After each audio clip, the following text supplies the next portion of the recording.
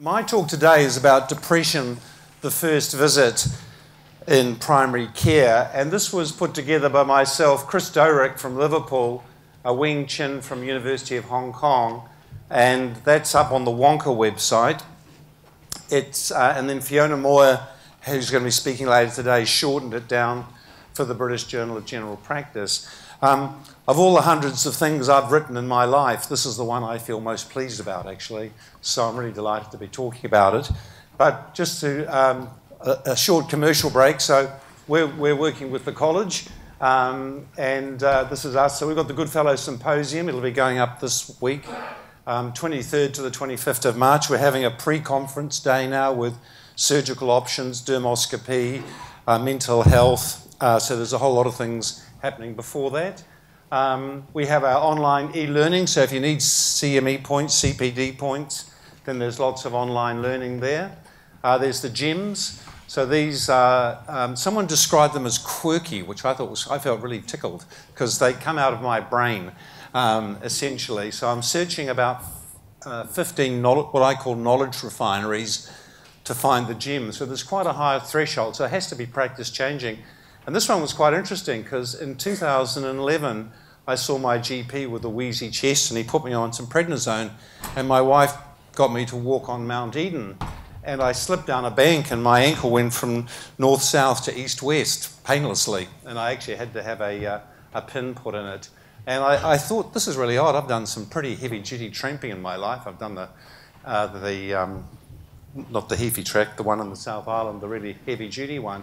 Never even sprained an ankle, and there I am with a fractured ankle completely apart. And I wondered if it was the steroids. So the numbers needed to harm are about, you have to treat 800 patients to cause a fracture. But this was actually in low-risk people, so people under the age of 65, so it may be more of a problem. So I actually now tell people when I put them on steroids to not go jogging or walk on unstable ground. The risks of sepsis were much higher, like 3,000, I think, people you had to treat. So it's not a big risk, but it's just something to think about. So hopefully you enjoy getting those. These are our podcasts. So this is one on workplace bullying, and there's some other ones. Podcasts on men who have sex with men, oral cancer, neck lumps. Marion Roberts is speaking today. So if you want to know how to put them onto your mobile phone, there's instructions on how to do it, or if you're not sure, I'd be happy to show you how to do it at morning tea time. Our podcasts are often #1 in the Asia-Pacific region, ahead of the Lancet and BMJ, and Rob Sheaf, who's our next speaker, has done one for us. So they're very meaty, and I always say to people, don't complain about the Auckland traffic, listen to podcasts. So these are the webinars we've done. We've got one coming up next Tuesday on preventing falls-related injuries. I did one with David Menkes on antidepressants in primary care. So if you're live on a webinar, you can ask questions, and we're now trying to answer all the questions on the night. So a shorter talk, cases, and then answering the questions. But they're recorded also, so you can go back and watch those. The only downside with the recorded version is you can't ask questions. And this is our YouTube channel. So if you go to YouTube and put on Goodfellow Unit, you find the webinars are up there. That's Helen Fulcher, Diana North, interviewing various people. So there's lots of stuff there. I often say to people, it's never been easier to keep up to date than it is these days. I don't have any 20-year-old copies of Harrison's textbook of medicine on my shelf. I dive into the internet or scan documents. This is just one of the things that Christine McIntosh and the team are keen to push is the Auckland pathways. There's a whole lot of mental health ones there. And the username and passwords are... so if you don't know those, they're actually commercially secret, so you're not allowed to tell anybody, but are the names. So that's because it was they're owned originally by Canterbury. So there's a whole lot there. Yeah. So if you want to look at this talk in Arabic, Mandarin, or Portuguese, you can go to the Wonka website. I've used the term depression, but I have to say the more I do of mental health in general practice, the less able I am to distinguish depression from anxiety. I do a PHQ-9, a GAD-7 on pretty well all my patients who've got mental health problems or distressed, and they always score something on both of them. If they're more sort of anxious, the GAD score tends to be higher than the PHQ-9, but I have to say, somebody I think is very depressed will often get better in 3 or 4 weeks, which I wouldn't have normally expected. But, you know, this is no surprise to you, although the numbers maybe. This is from Wellington, this is from Tony Dowell's study in the early 2000s, but I don't think it's changed. And this was at a DSM-4 level. So that's for whatever you think of the DSM, the Diagnostic and Statistical Manual of the American Psychiatric Association. It's quite a high threshold. So there's lots of stuff. And I often like to say, it's often the anxiety or distress that drives people to see us. If you've got back pain and life is going well, you may not go and see your GP. But if you've got back pain and you start to think, I've got cancer and I'm a bit anxious, and so it's often the mental health thing is often the final common pathway. This is from our own work.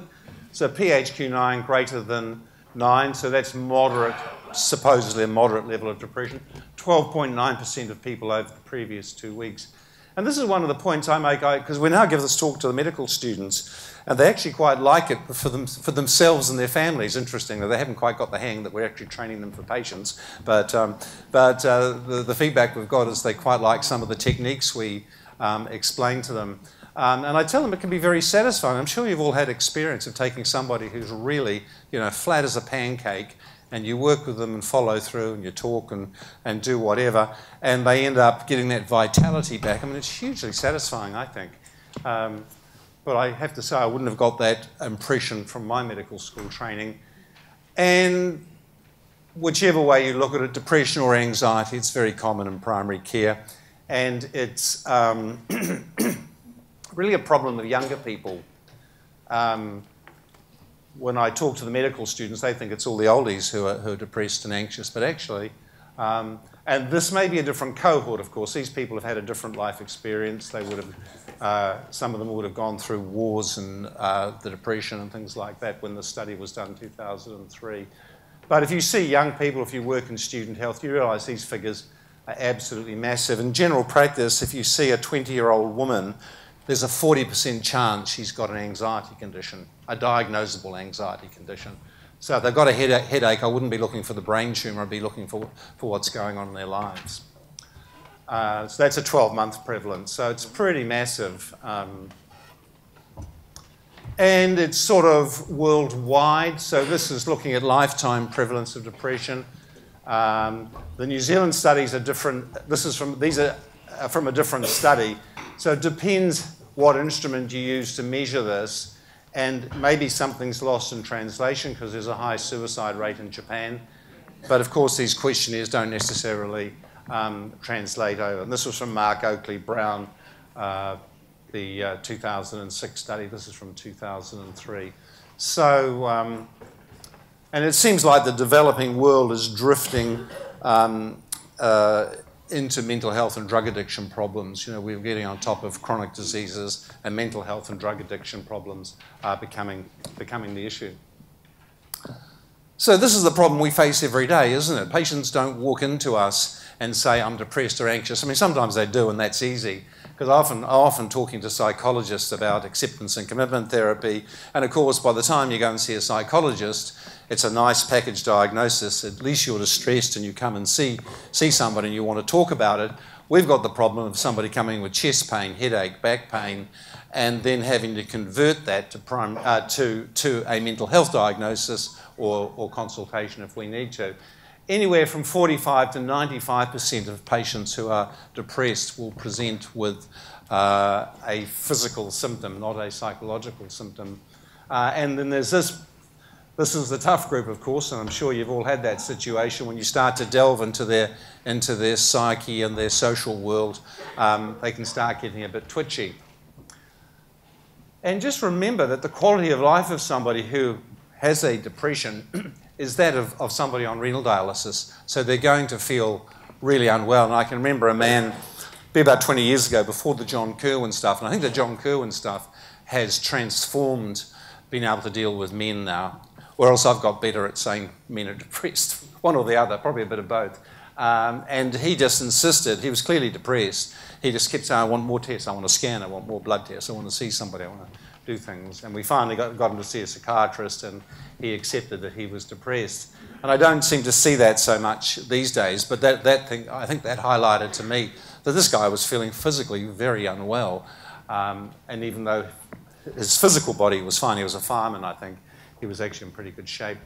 So there are ways of getting into depression. You can get in by the back door if you want to. You can ask about the more physical things. But then at some point you have to get into guilt moods, enjoyment, and suicidal thoughts. So that's the DMS4, starting with the physical side and then moving over. I try and raise the possibility, I guess I've learned over the years to raise the possibility, because of the high prevalence of what we're seeing, raise the possibility very early on. For example, the classic, of course, is the patient with fatigue. You want to know what's going on. I'll show you I'll show you the rule-out questions for that. And that can be a bit stressful sometimes.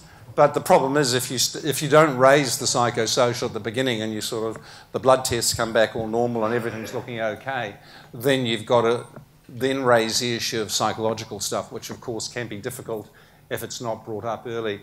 I do a PHQ-9 fairly regularly in our clinic, and I have to say I find patients own it, having filled it in. I'll say, your score says, and I don't normally get, well, you know, that's wrong because they've filled it in. So I think there's a little bit of self-education that goes on with a PHQ-9 when they do that. I do a little bit of work with McGill University in Canada, and they find people with very high PHQ-9s are less likely to be depressed. And I've often found that people who tick all the right-hand boxes often have personality disorders. So if someone ticks the whole right-hand side, just think about that. It's a little rule of thumb. It's not diagnostic, but there's usually something else going on. Anyway, so why do clinicians avoid the mental health? This was, again, from the Wellington group. There was a paper called The Glorious Twilight of Uncertainty, because that's what one of the respondents had said. The problem with psychological stuff, it's this glorious twilight of uncertainty, which I thought a very Tony Dowlish sort of title for a paper. Well, one of the things is the fear of Pandora's box, but what lies at the bottom of Pandora's box is hope.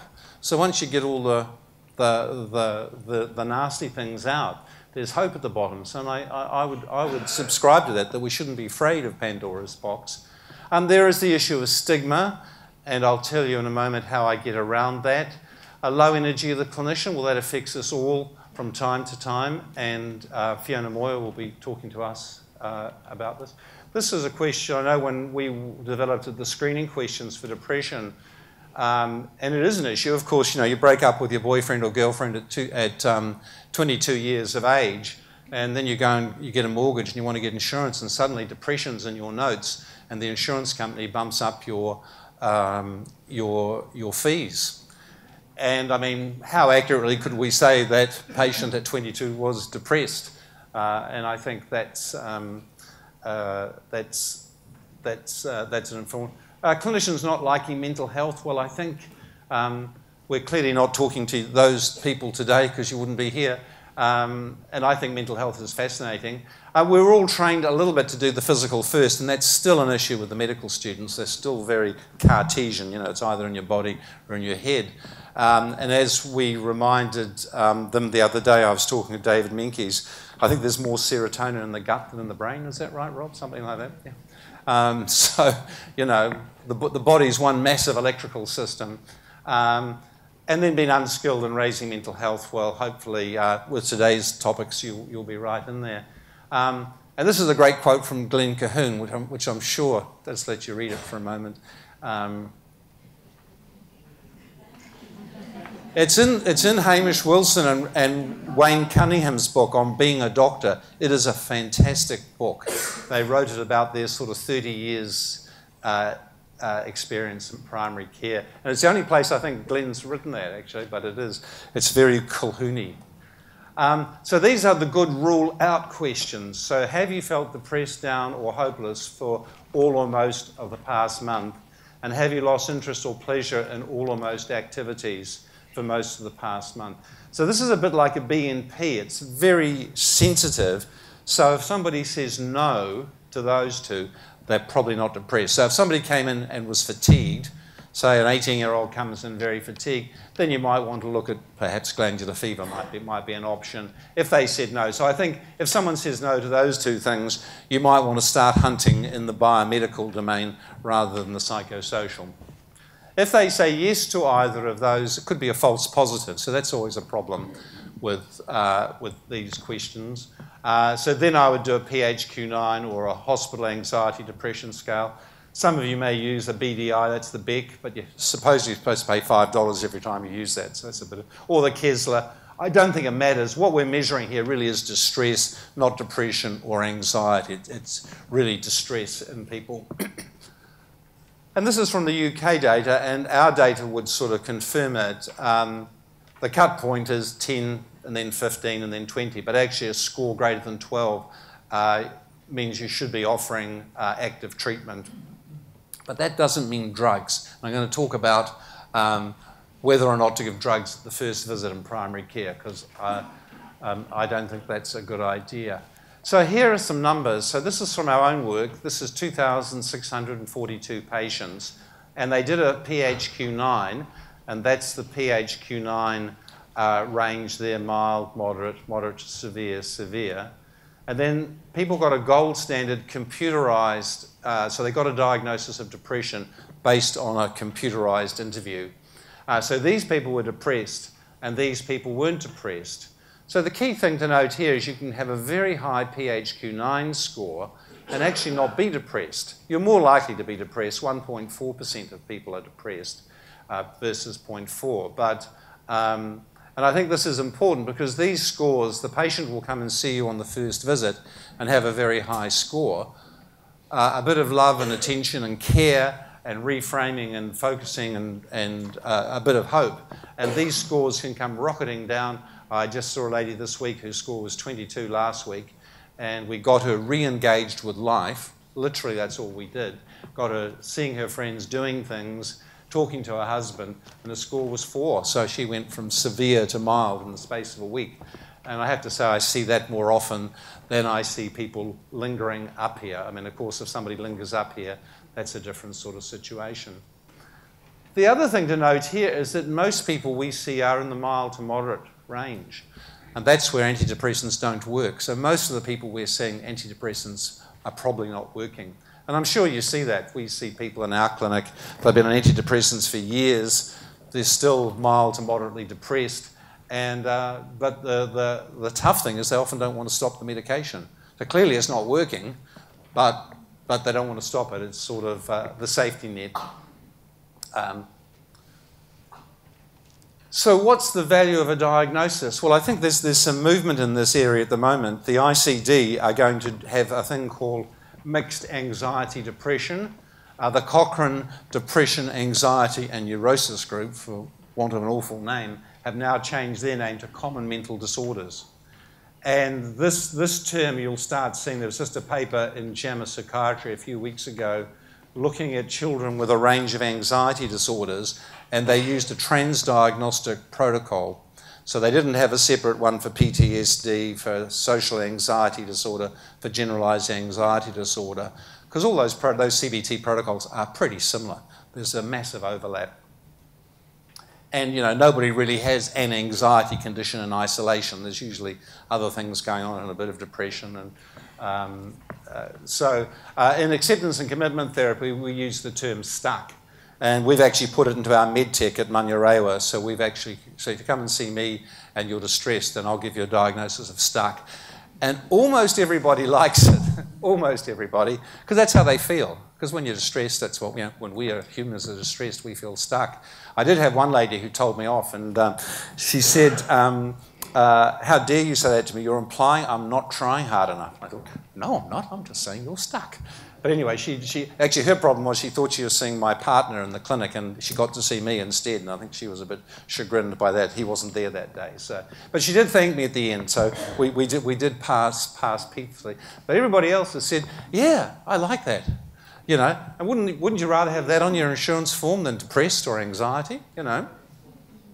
So I think you'll say there's been editorials in JAMA Psychiatry on transdiagnostic stuff. So it is a word. So there's transdiagnostic in terms of the diagnosis, and then transdiagnostic in terms of the treatment.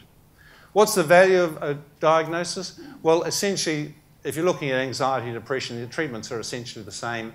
And Kirk Stroessel, who'll be out here at the end of next month, and I'll just mention that before I finish, would suggest you don't spend time on diagnosis. Somebody's distressed, get on, find out what's going on, and get on with therapy. Because half the patients won't come back anyway. So if you don't get something going, that's different if you're a psychologist or a psychiatrist. Different standards. Then you might want to spend the first visit on a diagnosis, but in primary care, it's going to be mixed depression, anxiety, almost always get on with things.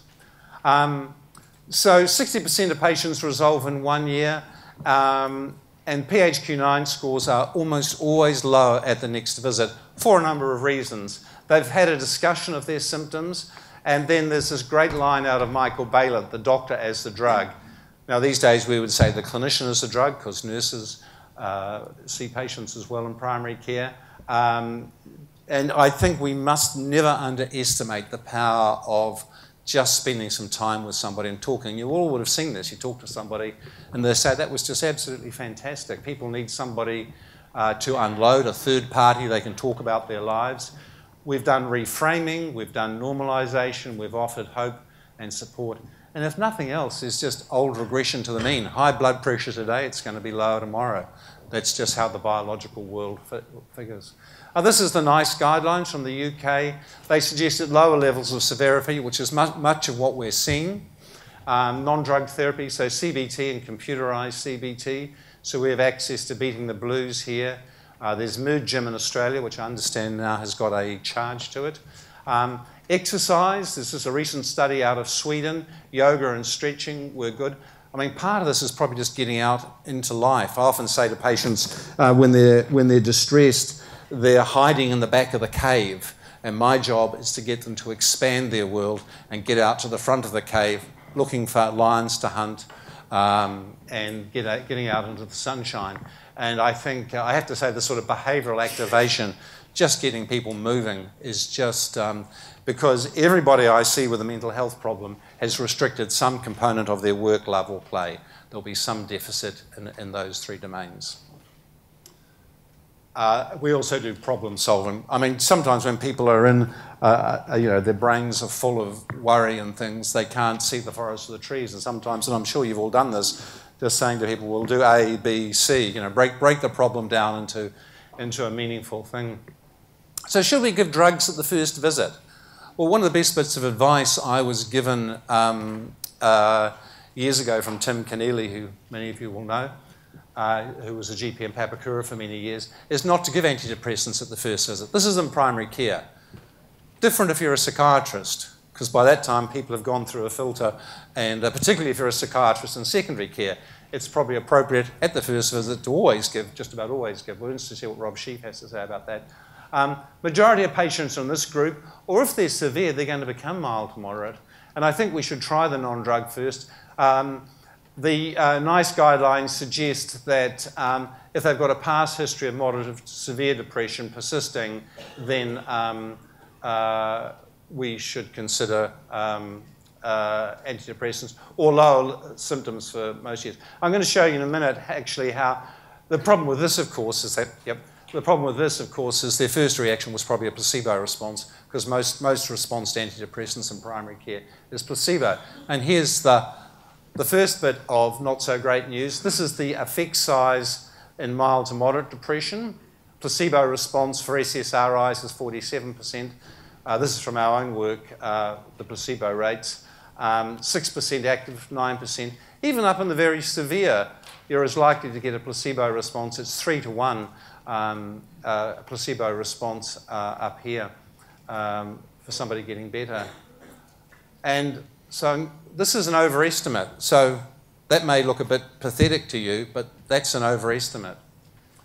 Because this is our systematic review on primary health care, you won't be used to seeing this. This is a thing called a fun plot. So on a Cochrane review, you can press a button and you get this graph. This is the size of study up here, and this is antidepressive effective, antidepressants not effective, this is antidepressants effective.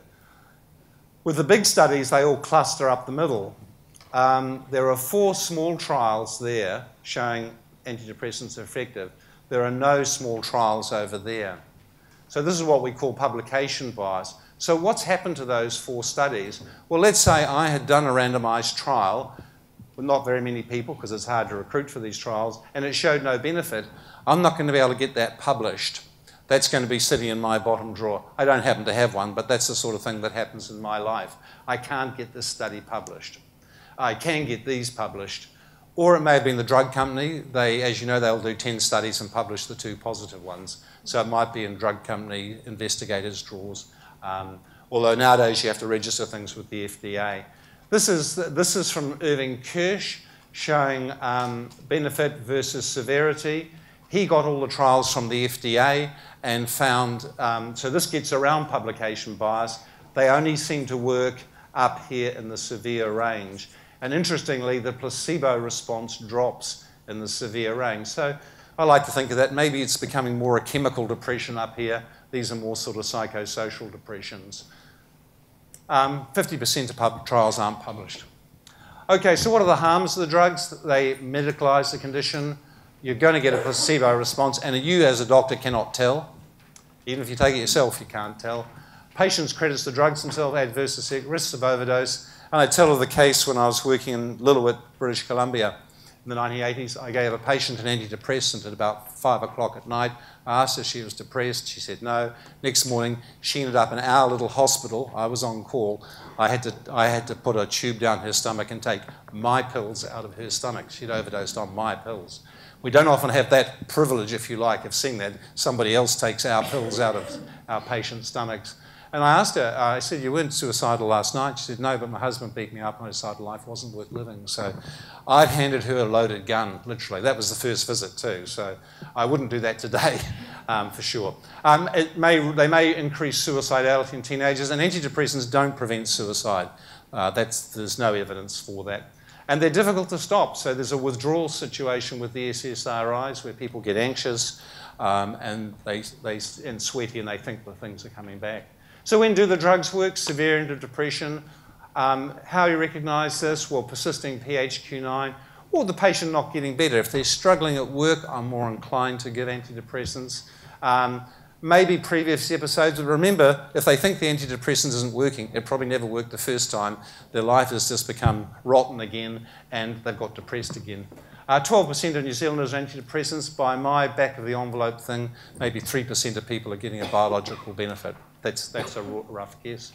When to follow up? See us weekly at first. A week is a long time in a daily landscape. 3 weeks are unimaginable. This paper is available. There's a podcast of this talk on our website. It's a great paper. Will Ferguson put me onto that. Nurse phone call. We have nurses, healthcare assistants phoning up patients. More effective than antidepressants, except for severe. So that's at 6 months. That's a pretty good numbers. Actually, none of the primary care antidepressant trials go for so long. So if we were completely rational, we'd probably start with the phone call. Okay, so patients present with physical. Second visit, usually some improvement. Avoid drugs at the first visit. Big placebo response.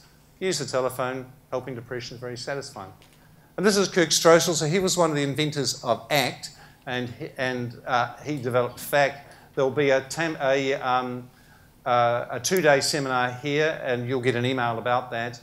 There's a fee for that. If you're in counties, there'll be 1 day on a Saturday. There'll be no fee, and there'll be a seminar, a webinar on 7:30 on the 28th. So thank you very much.